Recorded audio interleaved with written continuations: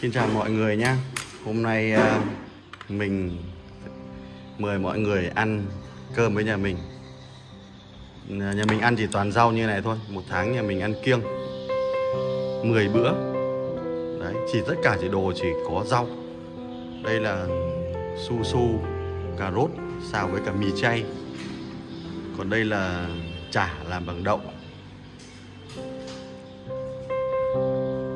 Còn đây là dưa chuột, dưa ở trong này gọi là dưa gì nhỉ? Đây mắm, cùng có cà này, đây là dưa chuột này, cà dưa chuột, mình ăn thử rõ lắm, cay đủ. Ăn đấy, mấy đứa ăn đấy. Đấy, nhà mình là có 2 trẻ nhỏ, nó cũng ăn như này, ăn kiêng một ngày 10 lần. Mà ớt nhiều, ớt lắm, cay lắm. Đây cái món chả này, chả đậu. Còn đây là nước canh nhưng mà canh chua me.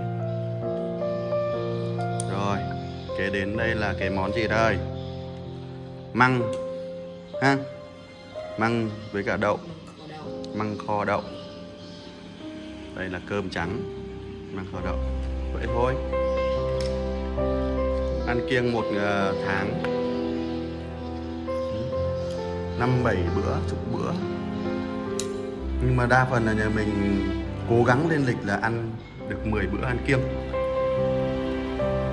Để thứ nhất là thanh lọc cơ thể, hai nữa là ăn sẽ cảm thấy là nó cũng bình thường. Chứ không ăn chay, không phải là nhà mình ăn chay đâu nhá. Vì thứ nhất là còn trẻ, ăn phải có đầy đủ dưỡng chất để còn lao động. Các cháu còn học hành chứ không ăn chay được thì tốt, nhưng mà nhà mình không ăn chay thì mình chỉ ăn kiêng thôi. Rồi, xin mời mọi người ăn. Khai đao. Không muốn tham gia cùng bố thì đấy, cái này là thứ nhất là không bao giờ chịu xuất đầu lộ diện trước ống kính. Không muốn tham gia, đẩy mặt. Chạy. Qua con thì bố không quay. Thôi, xin mời mọi người thử làm nhé. Ăn ngon lắm. Đây là măng tươi quê, đậu kho, cái nước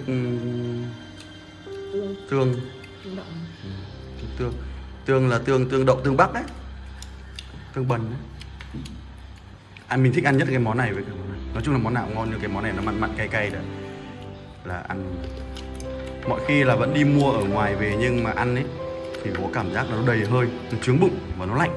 Thế thì không mua nữa, mà bây giờ tự nấu ăn thì ăn rất là nhiều luôn mà cũng không có cảm giác đầy hơi chướng bụng.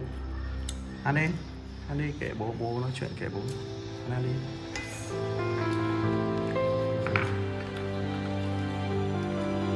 Cái bạn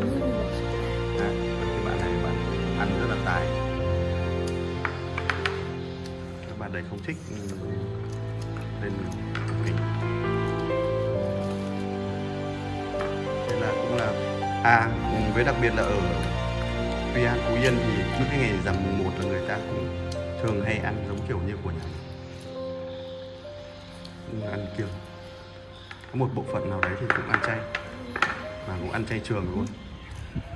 Còn nhà mình là chủ trương là ăn kiêng. Ăn thần lực đi, kệ. Lúc xong rồi không còn gì ăn thì thôi. Ok. Thôi ăn này không có là bọn chúng chen hết đấy, tiếng rộp rạp ở đấy.